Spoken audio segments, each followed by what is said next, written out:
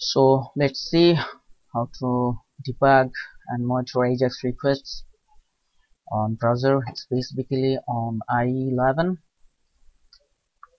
Here's a simple Ajax request. Its post type.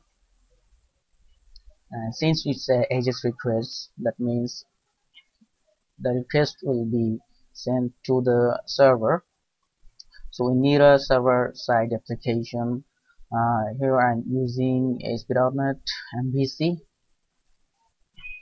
Here's the server-side code. The name of my controller is home, and the action name is Ajax. So the URL will be home/Ajax. So I'm not going to explain this code because this tutorial is not about how to write code, how to write Ajax requests in JavaScript. This tutorial is about how to debug and monitor your Ajax requests. This request is about to send some data to the server, and the server will respond with some simple string and will display the string using an alert.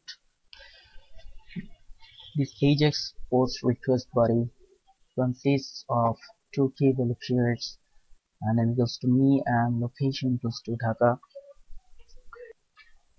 So let's run the code.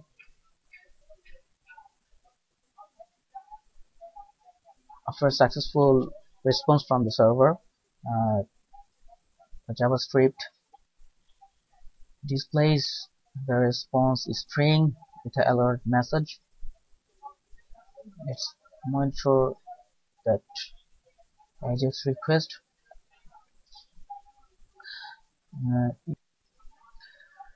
To see the network traffic, let's click on this icon. And the very much important thing is we have to enable the network traffic capturing to capture and monitor the Ajax and any other requests that will send from the browser to the server. If you don't enable that network profiler, nothing will be captured. So let's enable the network profiler. Let's refresh the page. Yes, we can see two network traffic. The first one is for the main request to the server, and second one happened by the JavaScript Ajax request. So let's see in detail about that Ajax request. Here's the request header. It contains the summary data. As a request body, the body consists the key value pairs, name is me, location equals to Dhaka. This is the response header.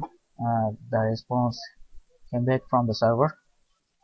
And here's the response body. A simple string consists of the server date time and the name value and the location value. Here's the cookies that created on this browser. There's nothing. It's initial. I don't know about it. And this tab about the timings of that request. Here's all the steps of this request and the time consumed listed down, and the description of the every step is mentioned here. And here's the graphical representation of the entire request process. You can see that it was waited for 109 milliseconds before starting the request, and the total 161 milliseconds taken to complete that request. So if you want to save the whole request details in XML file, then you can click on that icon to save the whole request. And here's important thing, that if you want to clear the browser cache, because you change something on the JS code or the CSS file, but you don't have that change effect on the browser, then maybe it's caused because of the caching of the browser. To clear that, you have to click on the button to clear all the caches. And here's another important button: clear entries on navigate. When you refresh the page, it clears the previous records and listed down all the current requests. If you want the previous request will not be cleared, then you can click on the button so that you will not uh, clear the previous records on navigation. So if we make another request, requests were not cleared, and the new request listed down after a separate horizontal line. Let's see Ajax get request.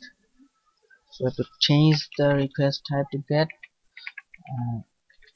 since it's get request, we don't need request body header. Get request sends data in the actual string, so to add the data on the URL, we don't need to send the data using the send method. Let's do something fancy. Place a breakpoint on the server side code to see what happened on the server when the requests run on the server. Okay, here's the server side code, and let's run the application on browser.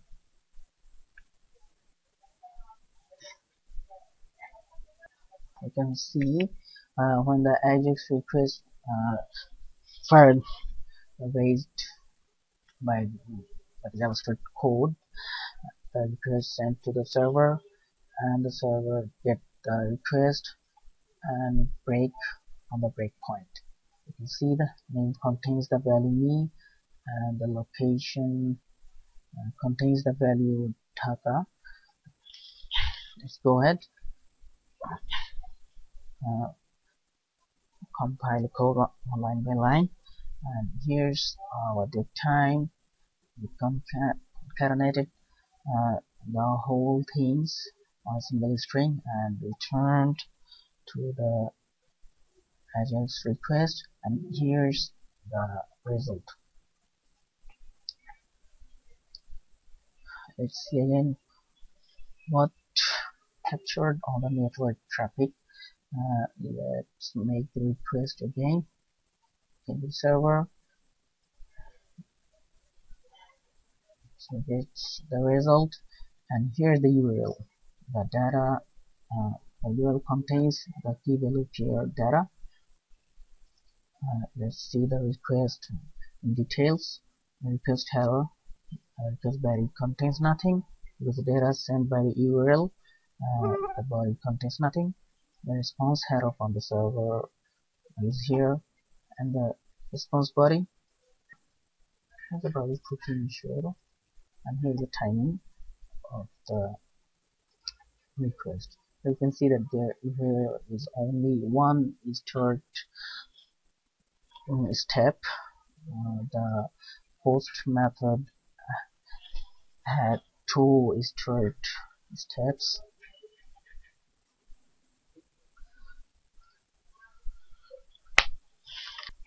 Let's do some error on the Ajax requests, and that's why we're learning the monitoring and debugging Ajax requests.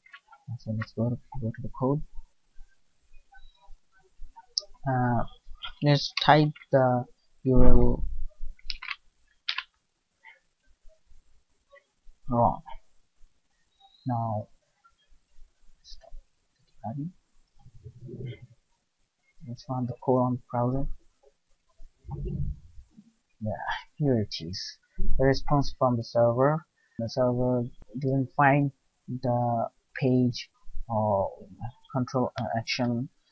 So it sends this error message, HTML error message. It says the server error in application. The main error message is here. The resource cannot be found. It means 404 error. Here's the 404 error. The response body contains the error.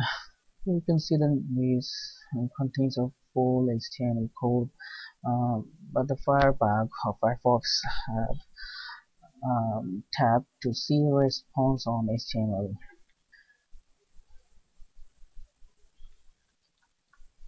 So let's make another type of error.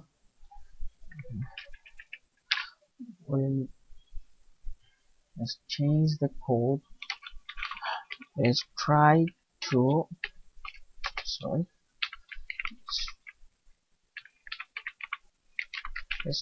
parse the name to an integer value. Let's throw an exception. See it.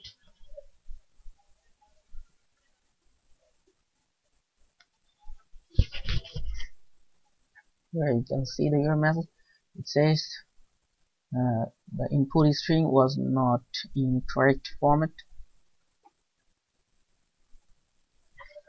The input string, that means we send an input to the parse method, but it's not in correct format to parse as integer value.